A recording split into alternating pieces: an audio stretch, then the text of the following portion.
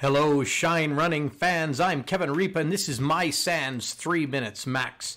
Today we're going to look at the output that was created when we ran KAPE.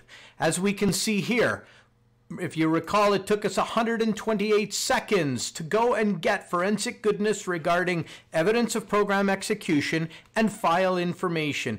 In other words, master file table and its associated information. 2 minutes. That's it. You don't have time to warm up your coffee. So we're going to go and see what kind of goodness we got. Remember the tdesk folder? This is where it created put our target files. When it collected stuff, it created it into a virtual hard drive. Let's mount that virtual hard drive and see what we have. Well, we've got a C, and when we go in there, there's Windows, Prefetch. Remember, that's what we wanted to go look at. We told it, go get Prefetch, go get app compact cache, and then we said, go get our MFT and our $ files associated with the master file table. So it went and got that, but not only did it get that for C, it got that for volume shadow copies as well. And it went and got the Prefetch from volume shadow copies 2 and 3. As well, it kept a log of everything that it did. So if we open up this very, very verbose copy log file, we can see that it has kept track of everything that it copied out, everything that it did.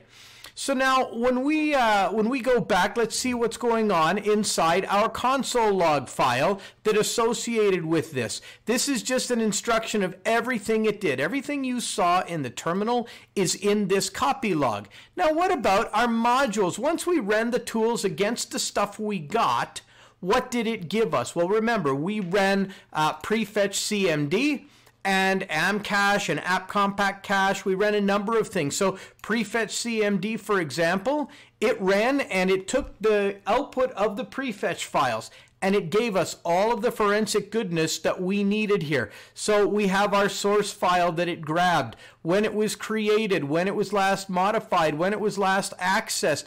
It will give us all kinds of things like when it was last run and the previous 8 times it was run, the component files of what was run. And we have all of that in one beautiful place for our forensic goodness. What about file system? Remember, it went and grabbed the MFT?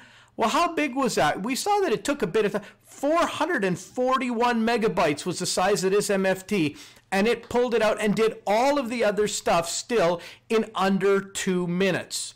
So in the next episode, we are going to look at what we can do with this stuff. We're going to take the MFT and we're going to look at what we can see from that perspective. But in the meantime and in between time, that's it. Another episode of 3 Minutes Max.